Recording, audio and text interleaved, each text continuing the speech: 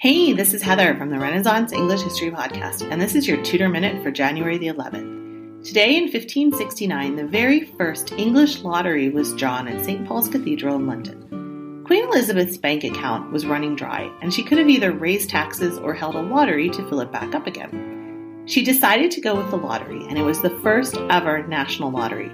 The tickets were 10 shillings each, beyond the means of an ordinary person, which makes it different from a modern lottery where tickets are often priced low enough so that low-income people can afford them. The lottery was targeted to the upper class.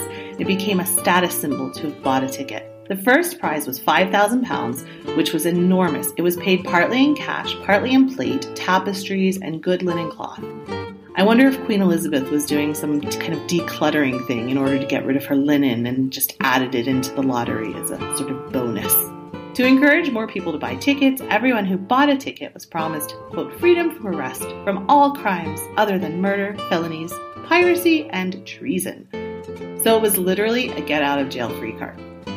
The number of entries was limited to 400,000. Unfortunately, the winner's identity has been lost to history.